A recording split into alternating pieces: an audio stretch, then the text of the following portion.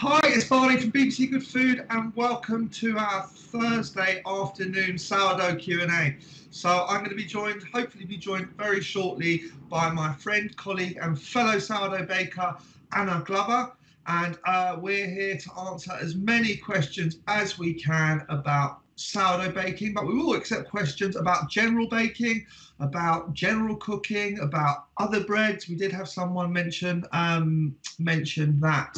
Would we be doing other artisan breads? And we will. We can do any breads that you like.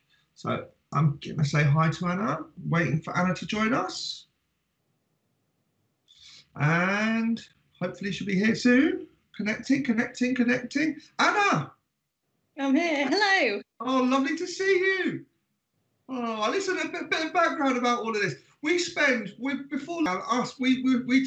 days a week together. So whenever I see like any of these guys, any of the rest of the team, I'm seeing a friendly face against someone I haven't actually seen for weeks. Lovely to see you, Anna. Are you frozen on my screen? But we'll get there. I might be back. Okay, there we go. That's good to hear. So have you been baking lots? Yeah, I have. Not in the last couple of days. I think it's been a bit too hot to turn the oven on. I've been doing lots of sourdough baking in lockdown. I've also made your sourdough cinnamon rolls, which were absolutely incredible. They're good. So I'm doing lots of things. Yeah, lots of breakfast things as well. So remember, sourdough isn't just for savoury bread. You can use the starter for sweet baking as well. So there's a lovely recipe on BBC Good Food, sourdough cinnamon rolls, for enriched doughs and for enriched doughs. It'd be really good in hot cross buns or in babka or anything like that. Right then, we've got some questions. So you're a fellow sourdough baker. Your bread is amazing. I've seen it on Instagram. I'm yet to try it, but it is picture perfect. So these questions go out to both of us, and these are questions from my Instagram. So first off, for proving baskets, is there a benefit to using them without linen? I would question to you, do you use one with linen or without linen? So I started using one with linen, and then actually I found it more difficult to clean it than to use no linen at all. So I've got like a spiral banneton, and I do think it is better without it. I just think like whenever I've baked and took the bread out, I always just tap out and brush out the excess flour, and I don't necessarily put water on it completely. So I do think it's better without. What do you think? If you're doing very wet doughs, then I think without a doubt linen is really helpful. And if you're a beginning baker, it's really helpful because it's less chance of it sticking. You do need to build up like a natural kind of patina to the linen before it starts to stick, and the linen can, if natural fibres can go a bit mouldy, so you need to make sure that you leave them somewhere where you don't want to leave them stacked on top of each other. If you do, you need to put them so they're across each other rather than actually stacked on top of each other, because they can go mouldy. But I do find that. But one thing I like about not using linen is the lovely pattern you get, especially if you've got those caned bannetons. So you get that beautiful pattern before you've even scored it, and it looks a lot more artisan. Sorry, I keep cutting out. Hopefully my internet will be a bit better now. Okay. Okay. Are you back with me? Okay, cool. So we've got wide. Have we answered how do you get an open crumb? The question. How do you get? No, we haven't asked how do you get an open crumb, or why does my sourdough stick to the banneton? Let's do open crumb first. How do you get an open crumb? A couple of things. You can up your hydration, so you use more water, but your dough will be a lot harder to work with. That is one way. The other thing is to treat your dough really gently. So unlike classic yeast bread or a standard bread, you don't want to knock it back. You don't want to knock the air out of it. You want to keep those bubbles in it. So if you're if you're gentle with the dough and try and keep the air bubbles that you've made, you'll get more of an open crumb. The other thing you want to do is up your hydration better. But in this temperature, and I don't know if you've been baking it over the last week because everything's going mad. And I found I had to drop my hydration a lot. So I'm baking bread at like 60% hydration, which is 300 grams of water to 500 grams of flour. And in the winter, that would be really low. And because everything's like, see, I bake a loaf of bread in to be like a space, what should take about 4 hours in an hour. Well, the process took about an hour on Wednesday night because it was so warm. You know, that was. I did all my stretch and turns, and then I left it. And the second proof, which normally, you know, in a normal room temperature, normally takes 3 hours, that took it was up in 45 minutes. Yeah, I actually I keep my starter in the fridge because there's only 2 of us. I don't need to bake more than once a week really. And I had some starter in the fridge. And I just wanted to make some simple like flatbreads with a curry last night. And I just put 3 tablespoons of the cold starter in the dough and it works perfectly. They rose really nicely. So I think it's just the warmth as well is really helping. I didn't need to like activate it overnight or anything. So that was instant. And then you literally mix the 2 together and put them and cook them on a griddle. Yeah. I just did them in like a dry frying pan. Just I probably proved it for like 30-40 minutes and then just rolled them out and they were really fluffy. It was lovely. Now, I forgot to add to this, we've got some really exciting news at the end. If you stick with us in the Q&A, we've got a big announcement to make about sourdough, about how you can learn more about sourdough, but we will let you know about that at the end. Another question, why does my sourdough stick to my banneton? If your sourdough is sticking lots, I've had this problem because, and especially in this weather, then I would say line it. So that goes back to what we were saying before. And then the question I got for you, do you use semolina flour to dust, or do you use another flour other than wheat flour? Do you use corn flour or rice flour? So I heard a really good tip of using rice flour to just because it's a better, you know, it doesn't go as like claggy when the water from the bread comes out. But actually, at the moment, I don't have any. I've just been really heavily dusting the banneton and then chilling it overnight seems to firm them up quite well. And I find that they're easy to get out when they're cold. So I'd say exactly the same as that if once your bread is made, dusting the outside quite heavily with flour isn't going to make any difference to the recipe, and it does help it not stick. So once I've made my dough, I'm quite generous before I score it as well. I'm quite generous with the flour because I don't want it to stick. Now, if it is sticking, the best thing to do is to hold it upside down and just try and prise it. So I'm trying to see where I can see it. Just try and prise it away from the banneton and let it fall naturally. And sometimes, if you're gentle with it, it will come away. And if for some reason there's a tear in it, just try and fold that tear back onto the loaf and then bake it. It might not be perfect, but you'll still have delicious bread. And I read a really good tip.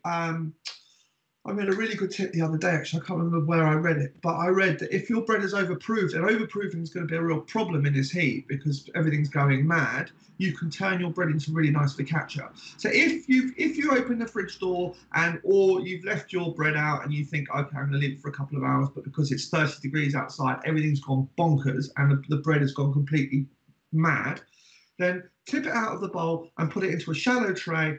Poke your fingers in it, drizzle it with olive oil and bake it straight away and you'll have beautiful focaccia. So overproofed bread, so rather than baking it and then having it go all floppy in the oven, overproofed bread you can turn into really nice focaccia. So there's a good tip. Excellent. Sorry if I keep cutting in and out. Absolutely okay, can you make them gluten-free? What questions have we got here? Why does my score not deepen or split as much? You don't know how much scoring your what are your tips to scoring? Sorry, I'm just having internet issues here. I think I'm still live, so I think I'll answer these questions. Which question are we on? Sorry. why does your score deepen or split, or not split? I've seen your bread. Your bread opens up beautifully. How do you? What are your tips to score? Do you score when it's cold? Do you make sure your dough's right? Yeah, scoring. So I wrap my loaves in foil, and I feel like that I've tried a few different methods. I've tried like linen bags, I've tried like large cake tins, and I find that tin foil, and I kind of like use a large thick tinfoil sheet and then reuse it for a couple of as well, just to like reduce using it every time. And I feel like that kind of gives you keep really nice crust that way. I find if it's too tightly wrapped, you do lose the crust. What would you say? Sorry, are you talking about scoring? Are you talking about baking? You've lost me, Anna. I'm here, sorry. Okay, you've lost me. Right, the question I was asking was why does the question that we've had is why does my score not deepen or split as much?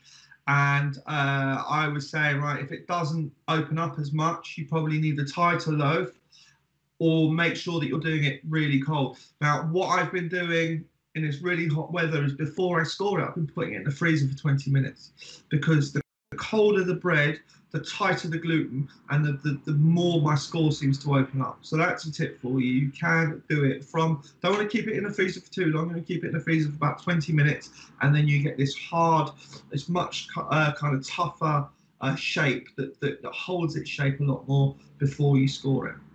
Right then, so here's a question. Question to you. Are you here with me, Anna? I think so. I don't know for how long for, but yeah. Fantastic. Is a starter made from flour meant to be stretchy? Mine sometimes seems stretchy, which is different to what I've seen in a lot of videos. So, question to you, what flour do you make your starter with? And is your starter really stretchy?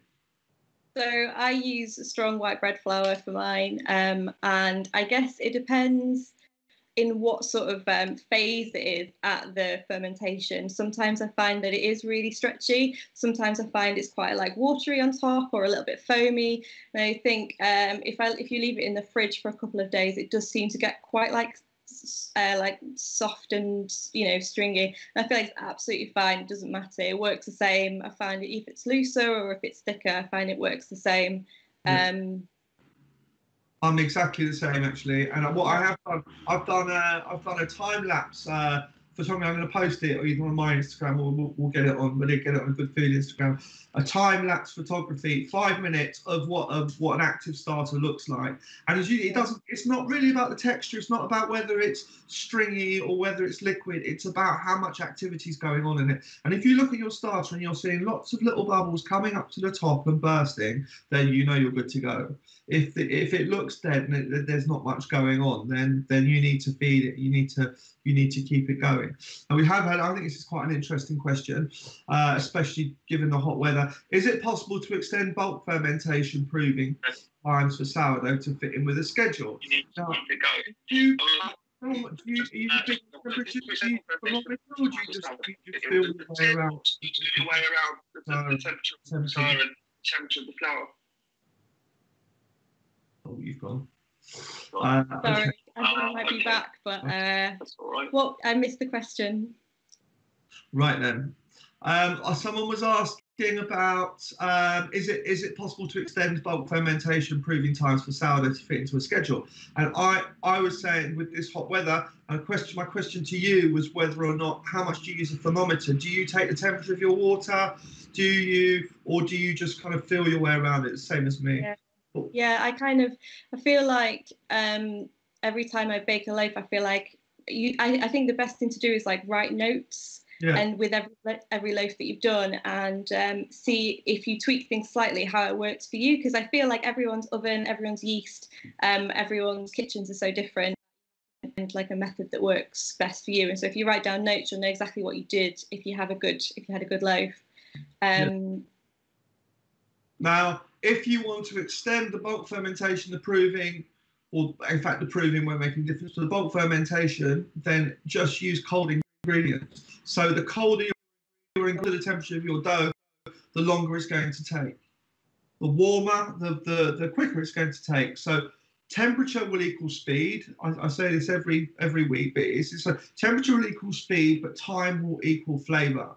You don't want to leave it so long that your bread becomes too sour. And we have got another question coming up saying, how can I make my bread taste more sour? You'll get that sour flavour with time. If you leave your bread in the fridge to prove for 18 hours, you will get a very sour flavour. You can bake sourdough straight away. You don't even need to put it in the fridge. But the longer you leave it in the fridge, the more the flavour will develop. And that's how you get a really sour flavour.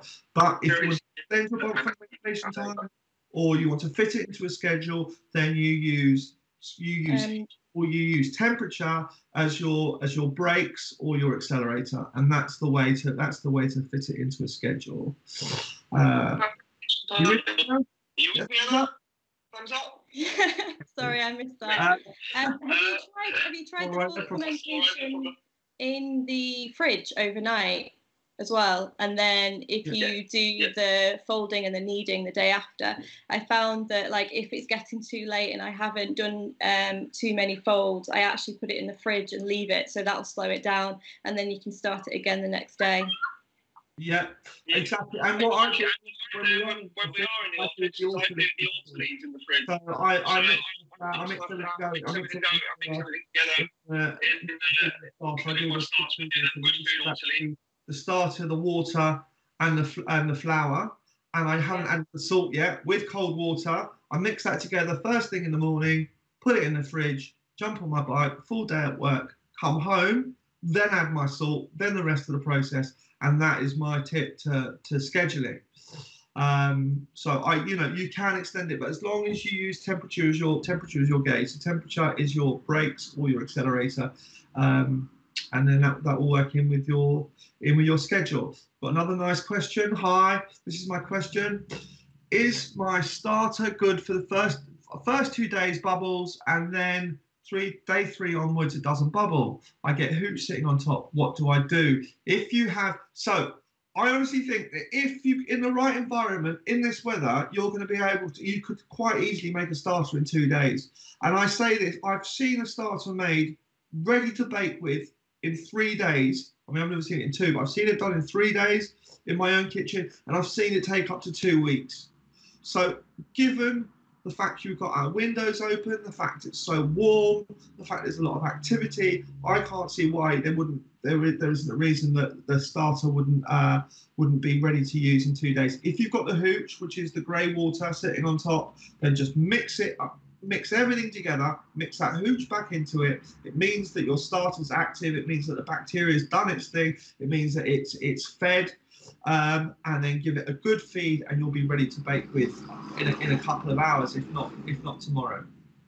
Yeah, I also find like when I first started baking sourdough, that I was quite reserved with how much I was discarding, and I feel like it's actually more active and a lot more lively if I discard a little bit more than half and just have, especially in like warm weather and things. I couldn't agree with you more. There are lots of things you can do with your discard. We've got a whole guide on bbcgoodfood.com about what to do with your, and we've got absolutely lots to do with it. But at some point, if you're not baking on a daily basis, you will need to discard some, and that is just part of the process. It's counterintuitive. We're all trying to cut down on food. At some point, you need to give your starter a big feed and give it a real boost. Okay, so we've got a question here. How do I get a harder crust on my loaf? Sometimes the crust goes soft after my bread cools. My question for that person asking us that question would be, are you using a casserole dish? Because that is the best way to get a crust in a domestic oven. I can't talk about it enough. That is the moment that will change everything. You can get decent bread. You can get decent bread without one, but you will get beautiful, brilliant bread with one. And that is where you get your crust from. So if you're not using a casserole dish, look up our recipe, go to the casserole dish method and start doing that. If you are, then send us another question and we'll try and answer it. But that is how you get a lovely crust. And also, don't be scared to take your bread a little bit further than you think. That colour is flavour. And actually, the true sourdough aficionados, they don't really care about the beautiful scores on the bread or how gorgeous it looks. Their loaves look really, really kind of gnarly and rustic. But what they do is they take them further than you'd think, because it's kind of like it's got this toasty flavour on the outside. And that gives you a really lovely crust as well. So take your bread a little bit further and you'll get lots more flavour and a really nice crust. Right then. Does whole wheat flour start to provide a former less watery starter? Sorry. Does whole wheat flour start to provide a less watery starter? Yes, I'd say it does, and rye flour does as well. So it's a rougher flour, so it turns into a thicker starter, but it will still ferment and it will still do what it needs to do. You still do 50-50 of each. So it's still 50 flour, 50 water. You will have a thicker starter though. I made some rye starter. Actually, I brought some rye starter back the other day, and I actually thought to myself, this is a lot thicker than white flour. If you keep your starter in the fridge, do you still discard most of it when you feed it? Really good question. So you keep your starter in the fridge? Yeah, I do. And do you use it straight from the fridge? Feed it before you use it? How do you talk us through the process? So you bake once a week. I take it out the fridge, and then I use a tablespoon of that starter to start the levain. So then that's 100 grams flour, 100 grams of water, and that's when the fermentation starts. And then with any that's left over, then I will make other things and just keep 1 tablespoon and then feed that and then put that back in the fridge. So it's almost like, so it's fresh, it's got fresh food to start that process when it goes back in the fridge. And do you wait for it to bubble up, or do you just feed it then put it in the fridge? I just put it back in the fridge. Yeah, I don't let it bubble up. I kind of feel like I want to give it as much food as possible in like hibernation. Exactly. So I just mix it slowly in there. But then it does take possibly like 12 hours longer than if it was from you, if you had like a really big bulk starter and you're putting all of that into your bread. So I just have to give it a kickstart before I use it. I'm exactly the same, and this is what we were talking about. It's a really lovely way of putting it in hibernation. But this is what we were talking about before, that you feed your starter and you put it in your fridge without letting it bubble first. That same process happens, it just happens a lot slower. So I do exactly that. I sometimes feed my starter because I've used it, and then I put it in the fridge, and then 2 days later, when I want to bake again, I pull it out and it's perfect. I mean, it's floating consistency, because that 12-hour process has taken 2 days because it's 2 degrees as opposed to being 28 degrees. The process still happens, it just happens a lot slower. So that's a really lovely tip. So you don't need to discard most of it. To be honest, I've skipped the whole levain stage now. I'm just using my starters. I'm using my starter as a levain, but we will be talking about that another time. I live in a tropical climate and my crusts are great out the oven but tend to go softer a few hours. How do I maintain a hard crust? So you live in a tropical climate. I would say for that, you just need to make sure you're cooling it on a cooling rack. I don't see why the climate should stop the crusts going hard, I don't see why the crust should go soft because of the climate. It could be still the humidity. I don't know where you live. If it's very humid, it could be the humidity. But the same question to you, are you using the casserole method? Because if you're not, that's how you get a beautiful crust. And before then, I baked lots of sourdough. It was nice when it came out the oven, but my crust would go soft, and it was really lovely. The crumb was nice, but I wouldn't get that crunch from the crust. And it was only when I started doing the casserole method did I get that absolutely gorgeous, crisp sort of baguette type crust on it. So here's a nice question. How do you know if you've overproofed? Have you ever overproofed a loaf? Do you know, can we discuss this? Yeah. Yeah. Sometimes if I've done it a couple of times. In the fridge, I've kind of left it in the bannetons in the fridge too long, and I do find that I get like wider bubbles and a lot more bubbles in the bread. A stronger flavour. Yeah. That's sort of like the identifying factors. I don't think it's necessarily a bad thing. Sometimes, you know, it's a stronger flavour. So the other way of telling it is that you don't want, like, it's not a standard bread. You don't want it to double in size and be enough. You only want it to come up to about a third. You want a lot of that energy that the bacteria is going to expel to happen in the fridge. So if it is incredibly active and it's been really warm and your dough has gone into the banneton and you've opened it up the fridge and it was halfway up before, and now it's kind of falling over the edges, chances are it's overproofed, and I would say turn it into focaccia. You can try and bake it. You'll get a lovely bread, as you said. You'll get a really lovely, bubbly, sour flavoured bread, but it might pancake. And I've had lots of bread pancake on me in the past, and I have to say some of the best flavoured and some of the best crumb I've had have been from loaves that don't look like much on the outside, but actually when you cut into them, you get this gorgeous bread because it's like focaccia. But to hold its shape, if something's overproofed, it means that the gluten's been overstretched, and you're not going to get that burst of energy in the oven. So here's a nice question. Ideas for discard. What do you use your discard for? Okay, can you use a ceramic or glass casserole? You can use anything as long as it's oven-proof, and as long as it traps the steam in, then you use anything. Anything doesn't have to be a casserole dish. It doesn't have to be a plastic cast iron casserole. We've got another really nice question. What's the secret to sourdough pizza? The secret to sourdough pizza would be, I'd say, you must take your hydration down a little bit. So where I generally use like 325 to 350 grams of water to 500 grams of flour for bread. I would only use about 300 grams of water for pizza because I want a denser, slightly dough. But I would say the big secret to it, and if you go to bbcgoodfood.com and you look up the sourdough pizza recipe, a big secret to it is cooking it. And I'm sure you've tried it, Anna. And it doesn't have to be with sourdough pizza, but the absolute game changer, a bit like the casserole dish with sourdough, is cooking pizza in a frying pan. It's been like one of the revelations of lockdown. But we were doing it beforehand.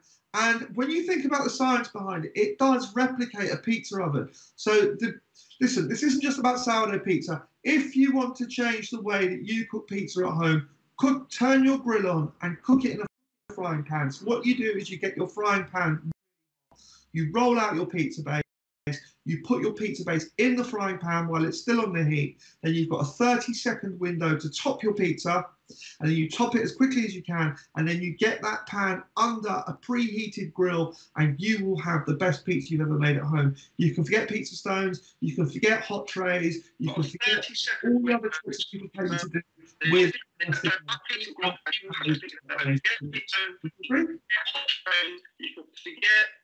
again.